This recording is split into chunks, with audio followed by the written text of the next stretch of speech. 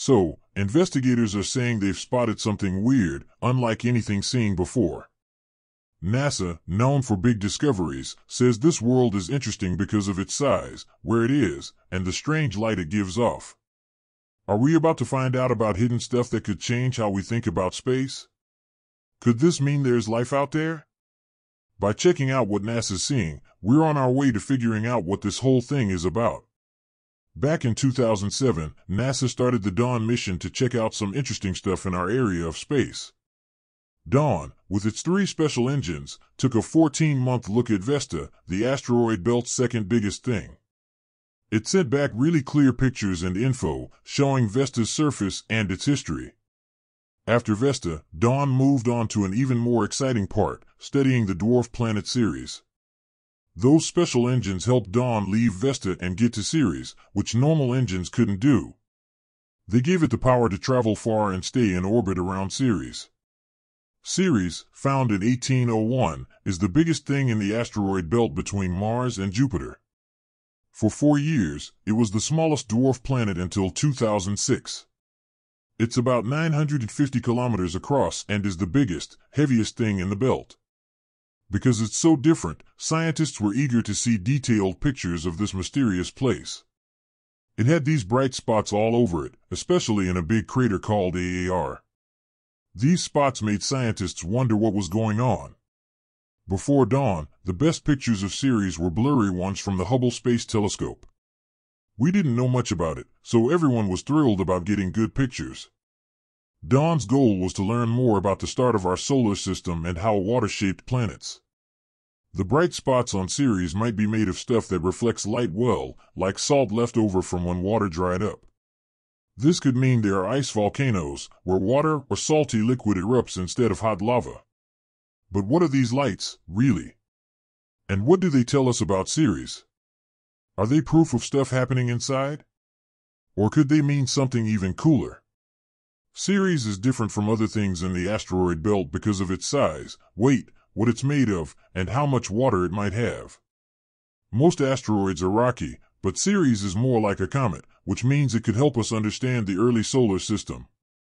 After 2 years in space, Dawn finally got close to Ceres in 2015. This was a big moment because it was about to give us the best view ever of the belt's biggest resident. As Dawn got closer, the pictures got better, showing us a world we'd never seen. Early pictures showed a surface full of craters, telling a story of lots of crashes. But the most noticeable thing were the strange, bright areas in the dark surface. As the pictures got clearer, scientists started guessing what these lights were. Were they icy areas reflecting sunlight, or something else? Some thought they were minerals, while others thought they might be icy volcanoes. Turns out, the brightest spot wasn't just one thing, but a bunch of small, reflective areas. The main idea is that these are salt deposits left behind after water disappeared. This means Ceres might have had, or might still have, ways to bring water or salty stuff to the surface, where it dries up and leaves behind a bright crust. This changed what we thought about Ceres, showing it's more active than we thought.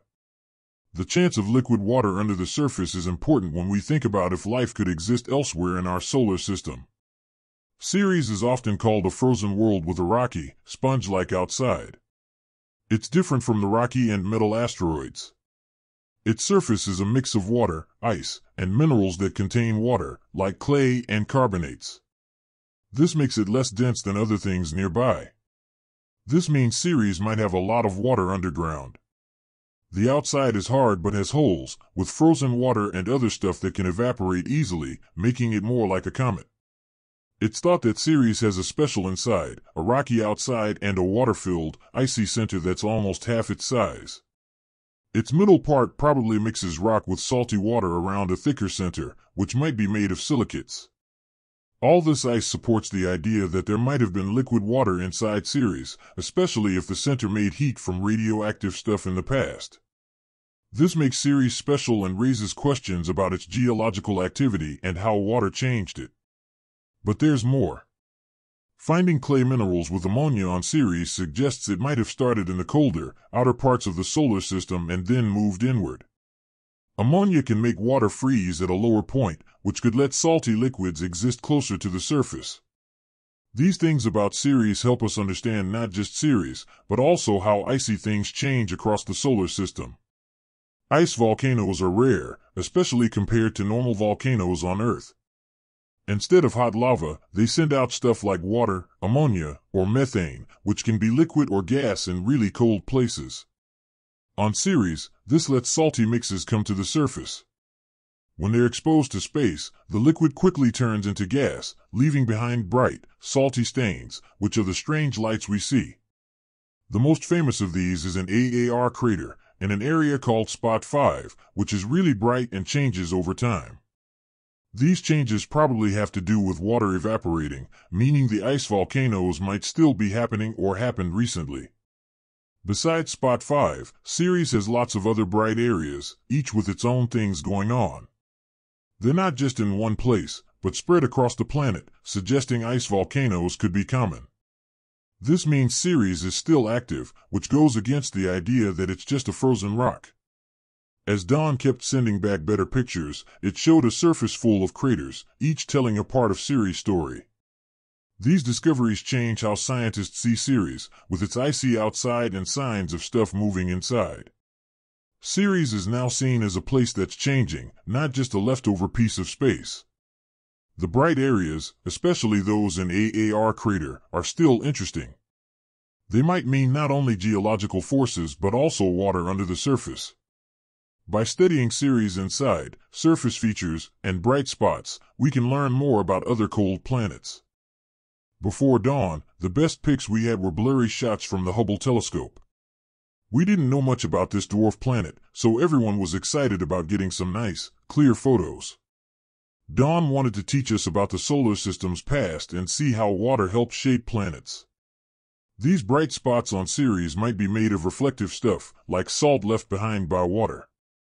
This suggested that maybe there could be ice volcanoes, where water or salty stuff erupts instead of lava.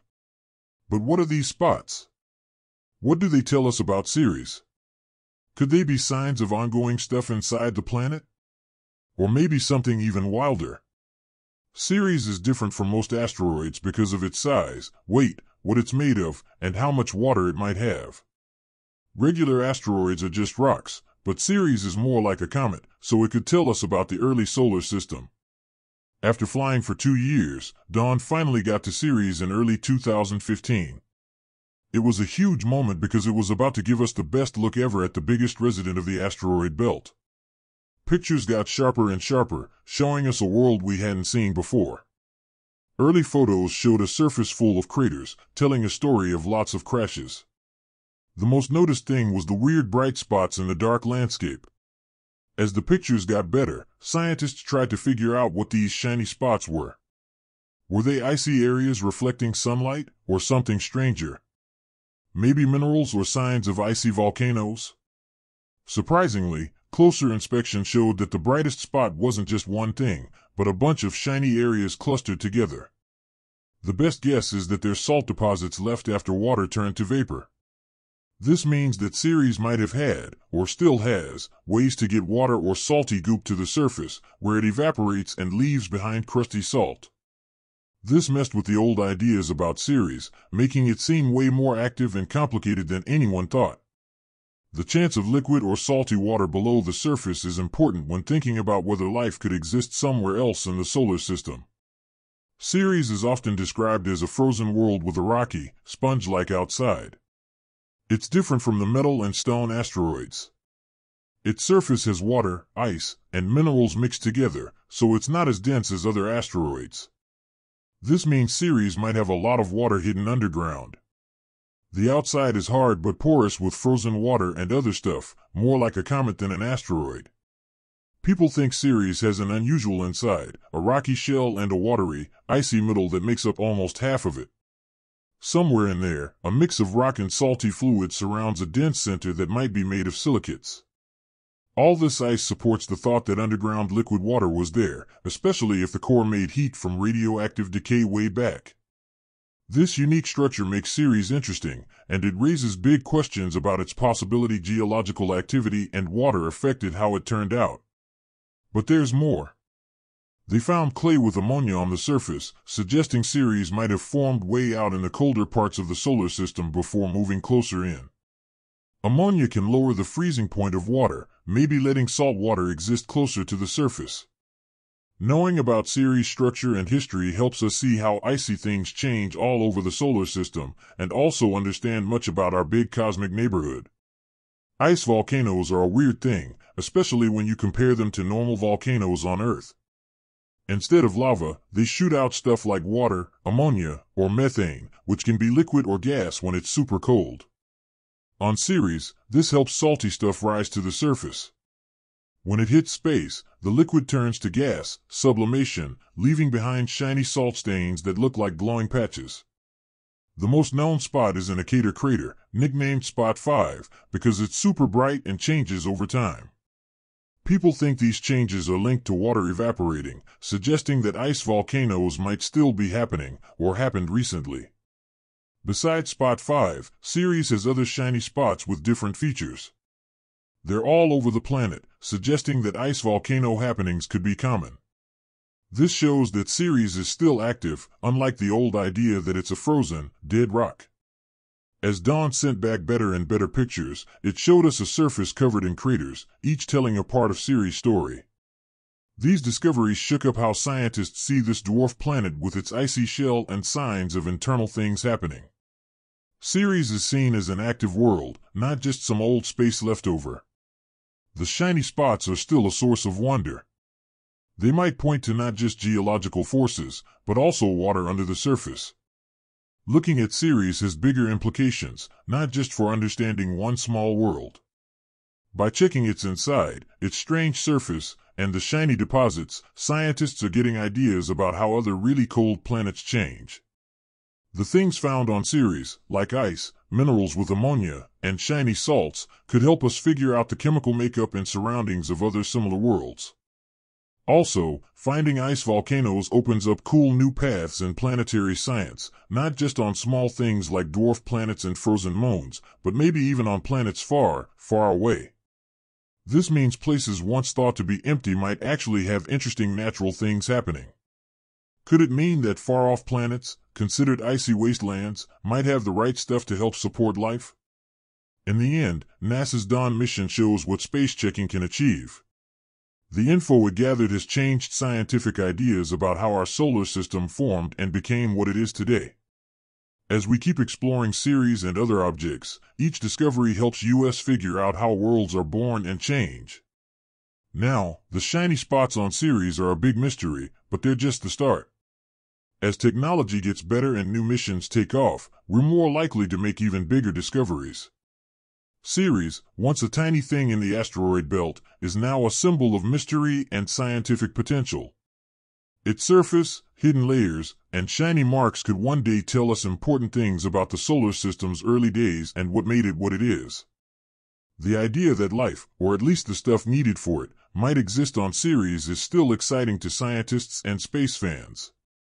As we go further into space, the line between what we imagine and what's real is getting thinner.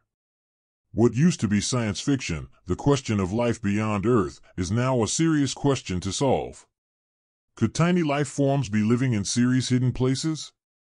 Could other icy worlds have places that support life either like us or totally different?